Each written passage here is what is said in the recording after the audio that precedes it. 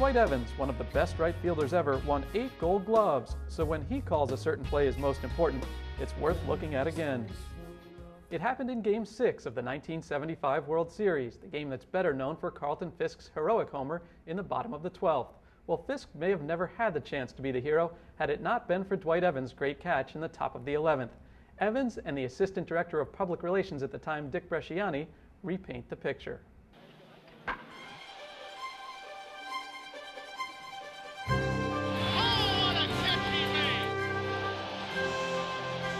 In 1975, I made a catch that,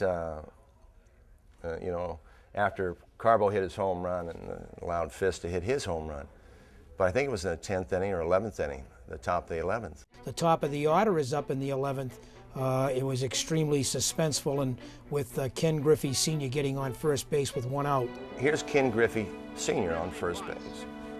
He could run. He was one of the fastest guys in baseball. And then Joe Morgan, who goes on to become a great Hall of Fame player. You knew we were in trouble. Now I've got Joe Morgan at the plate. In my mind, I am saying, if he hits one in the gap, I've got to dive and try to cut it off, one hopper, get up and try to keep Griffey from scoring. Base hit at me hard. I maybe have a chance of throwing Griffey out at third base. Ball hit over my head, ball hit down the line. I got to do this now. This is all going in just seconds. It's going through my mind, but good fielders do that. That's how great plays are made. So I'm saying, hits it over my head, there's no tomorrow. I've got to go in the stands. I was located at the top of the steps coming into the dugout from the tunnel and try to stay out of the way, naturally not to be a bother. You never want to get out in the middle of the dugout. Morgan hits a ball at me. So the natural thing, he hits it over my head, so I turn towards the line because the ball normally turns towards the line too. Well, this particular ball didn't turn. This ball stayed straight. Right away, the first thing, the way the ball was hit, and what my memory tells me is that I thought it was going to be a home run. It was hit up in the air, it was a towering drive. He certainly looked like he got all of the pitch, and he had pulled it toward the right field corner. So I'm getting back, I'm running back, and the ball is here on this side of my head, and it's not turning at all. So it looks awkward because I lost the ball from here to here. I was trying to look around the manager, Darrell Johnson, and a lot of the players had come up toward the top steps to see because where the ball was pulled, a lot of them couldn't see. And I was trying to follow Dwight.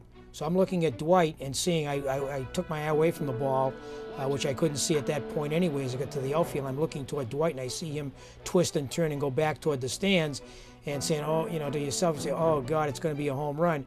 And you ask any player, when you lose a ball, that's a scary situation. And so no one was more surprised than me. I jumped and my glove went behind my head and the ball landed in my glove. So I turn around. I'm glad, thank God I caught the ball because, it goes in the stands.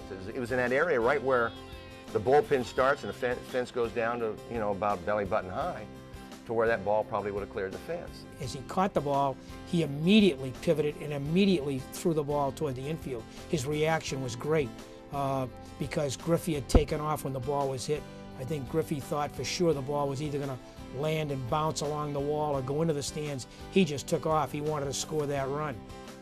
So I'm happy I got it. I turned around, fired towards first base, and I threw it to the coaching box area and first base, and I think Yaz got it and flipped it to Burleson. So he threw the ball in, it came toward the coach's box, it was offline, but Yaz ran over to get it, and give Rick Burleson, the shortstop, tremendous credit. He had come over to line up as a relay man, and he just kept right on coming to first base. So when Yaz got the ball, he flipped it back to Burleson, who tagged the bag ahead of Griffey to get that double play and ended the inning. Gave us the chance, it kept us alive. It was probably the most important catch I made. To me, it wasn't the best catch I made. It was an awkward catch, but there was a reason why it was so awkward, because I did lose the ball for that split second. It's a great tale for us to have, to know that what could have been a tragedy in the game turned out to be great, but he did lose the trajectory. Not too many people know that.